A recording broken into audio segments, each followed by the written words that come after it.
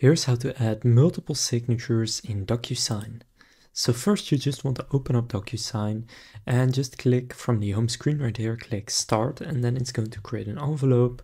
And from there you can actually go and upload the document. So I'll quickly upload a PDF. Then you can start adding in your recipients. And you can also add multiple if you would like, and you can write the message. Then once you click next, it's going to take you to the document editor. Now here just go to all the places that you want to add in a signature, and then to add in multiple signatures, just take the signature right here and just drag it in wherever you want to have it.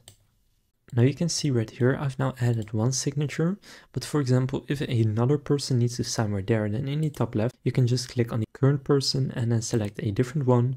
And now, for example, if I take the signature right here, that means that now only that person in the top left right now can sign right there. So that's how you can actually make distinctions between who needs to sign where, and the person that's going to sign it will only see their box and can only sign in their box. Now you can also add the date signed and stuff like that for each specific recipient, and it will be easy to keep apart because it has different colors.